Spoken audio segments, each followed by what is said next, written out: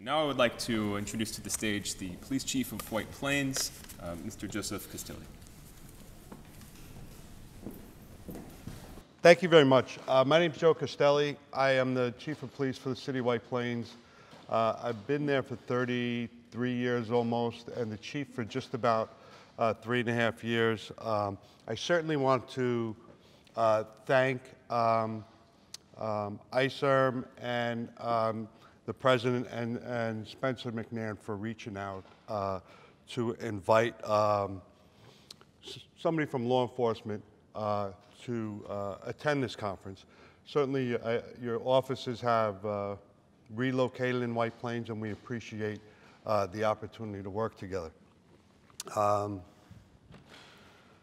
also want to say, so just a little background, I have 3 kids, and they keep me very humble. They have never been overly impressed or impressed at all that I am the Chief of Police. But looking at the cover and the lineup for the conference these last 3 days, I'm listed under distinguished speeches, and I certainly know Councilman Boykin professionally from years back in White Plains. He is definitely a distinguished speaker, but this might actually crack my kids to be impressed with me. So again, I thank you very much. I hope I live somewhat up to that designation that you've given me. And the second reason why I'm a little humbled is, you know, International Center for Ethno-Religious Mediation. Again, I looked at the lineup, and some of the topics are certainly weighty and you know, worldwide.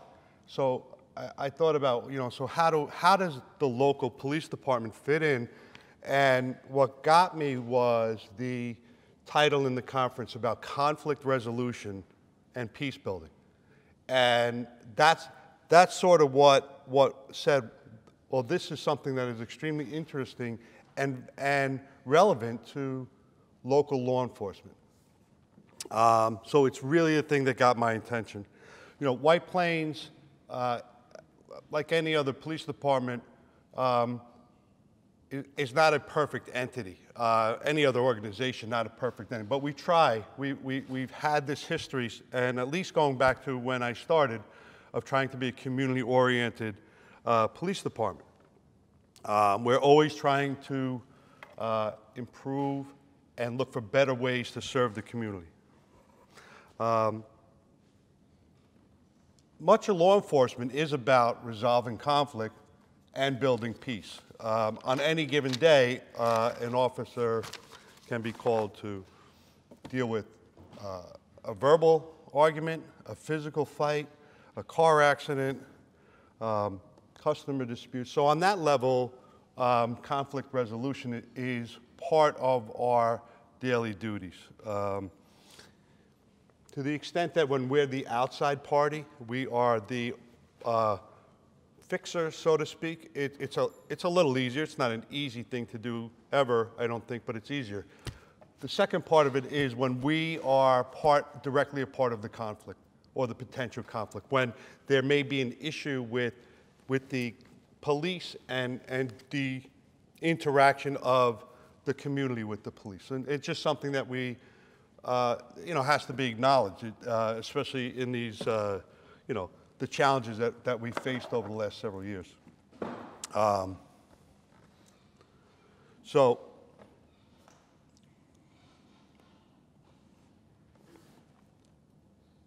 there are 2 things I think. How does White Plains handle these things?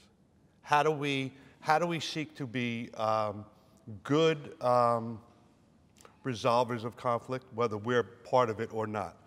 And the simple answer, I think, is for us is 2 things: partnerships and training. We can't live in a bubble. We certainly do want to understand that, and we want to understand that law enforcement is not separate from the community. We're not above it. We should be a part of the community, an active part of the community. Excuse me.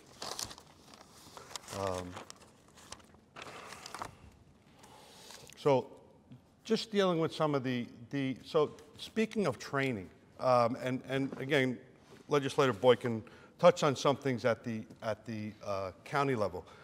For White Plains, again, there's multiple agencies in Westchester County. I am speaking for White Plains.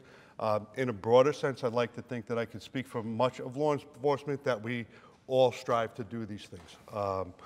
But I certainly am, I do think White Plains is one of the best police departments in Westchester County, at least. I certainly have to think that, have pride in my department. But again, a lot of what I am seeing is that law enforcement is striving to continually evolve, especially, again, after some of the police reform and things that have come about over the last couple of years, to make sure that we are providing exemplar service to the community. And just as an example, and this is not new, most of this White Plains has been doing for a while. And what I mean years and years and years, but we have a great relationship with El Centro Hispano. We have a great relationship with The Loft, which is, serves the advocates for the LGBTQ community. My sister's place, which deals with violence, especially domestic violence. We work with all the religious institutions within White Plains. We are our police chaplains. Two are Baptist ministers, and one is a Buddhist reverend, all of which are in our community. We work with any institution that reaches out to us and would like some information, certainly on safety too, on their properties. We work with them in partnerships. Westchester Seniors, Westchester Independent Living for our seniors. We work very closely with the White Plains Youth Division, Youth Bureau for services to our children. Rockland Mediation Center, when it's appropriate. We refer residents to an outside mediation, so maybe we don't have to continue to go to this call. There's not a need for the police to be involved, and maybe gives people another option instead of calling us. Understand that sometimes people are hesitant to call the police. Local community. If you're local, the Slater Center is a well-respected local community organization. And again, right down to the individual neighborhood organizations that we partner with, we talk to, we exchange ideas back and forth. The other thing is our training. And White Plains has always, and I'm not saying this, when I took over, became chief 3 years ago, I inherited a pretty good department. I was very fortunate. Training has always been a strong suit for White Plains. We've always seen the value in trying to give our officers as many tools as we possibly can. So there are mandated trainings, yearly trainings that we have to do. Much of it is of the legal and technical sort. We also look to provide training to our officers that has, the local touch, so to speak. And what I mean by that is to build awareness and empathy within our community. We do a lot of mental health instruction. We do disability instruction, health conditions. We instruct our officers about signs of various medical afflictions, so that way hopefully to identify them. Again, we talk about LGBT. We have religious institutions come in to talk. And again, it's the people who identify as a part of that group who come in and talk to us. It's not police teaching police. It is an individual who can speak honestly to us about their experience as a member of whatever group and living in White Plains, and their experiences, and more specifically, their experiences with if there are any, of the White Plains Police Department, the good, the bad, and the ugly. So that way, you know, we can learn from somebody who's actually living it and not our own interpretations of what we think is going on. The goal being to build an understanding of the different people living in our community, build an understanding of what they may be experiencing, building that empathy and understanding. That's part of the goal in a lot of this training. It's great to know about if somebody has this medical condition, but it's better to just understand that somebody has, may not act as we may deem appropriate in certain circumstances, and there may be reasons for that. One of the best examples I have of that, it's a very simple thing, you know, last year, so we do training every year, 35 hours of training for every officer minimum, and where we look for the different topics to provide, especially like this empathy building topic. And what you know, this kid comes in, 12, 13-year-old kid comes into the office, literally comes into the police station, asks to speak with me. And he happens to have, he lives with Tourette's syndrome. Very quickly, I don't know the ins and outs, but I know that some of the issues with Tourette's is it may have physical tics, physical spasms, verbalizations that are uncontrollable, and you know, for young kids especially who have this, can be very awkward and really tear at the confidence and the ability to you know, grow as a teenager. Well, this kid did not have any of that. He had all the physical, maybe attributes is not the right word, but he had the physical signs of Tourette's, but he was very outgoing.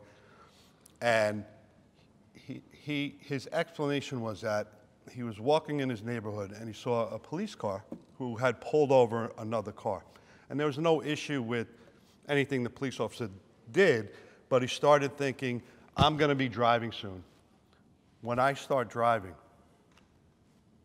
and if I get pulled over and I have a spasm or a seizure or something along those lines, I'm worried that the police won't understand what's happening. And they might not act in a way that they normally would if they had some information. 13-year-old kid, and it knocked me for a loop because that's exactly the type of stuff that we are looking for. He's a resident. He came to us. I mean, it's how hard, I mean, understanding the relationships that people can have with police and where the authority and that for this young kid, and he did come with his mom, but he did everything. He did the whole pitch and everything else. And for him to come forward and with this idea, and then he proceeded to do a video with him doing all the instruction, all of his, you know, his name is Noah, and in the video it certainly came out that the Tourette's syndrome evinced itself in it. So, and officers saw this on a weekly basis. And not only that, when Noah could make it into the training, personally, he came into the training. And I could tell you this, it was extremely well received by our officers, and it's not so much that we have a high incidence of people who are afflicted with Tourette's syndrome in White Plains, but it is absolutely the understanding of the different people in our community, the differences that we will see, and understanding that not everybody is going to act or behave like we think they should or what the norms are, and that is okay. It gives our officers tools to maybe understand a situation and make different decisions, slow things down, and be able to then help somebody better. So it was just a great example of that over and above the actual knowledge we gained about this condition. So it's just one of those examples that I always bring up. He's since gone on to train at the Westchester County Academy, and he's an ambassador to Tourette syndrome and is looking to make a wider awareness program. And I'm his biggest supporter. I backed him up since then. And again, I just think it's one of those things that stands out.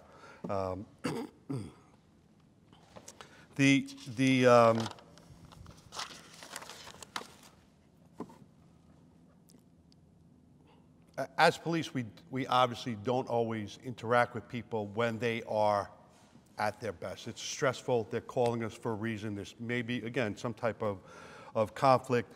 A lot of what we're trying to do is to, again, teach our officers that our community is made up of different groups, and it's not the, it is in our interest to try to understand as much as possible about these different groups so that we may better serve them. We're just, again, looking for the tools to give our officers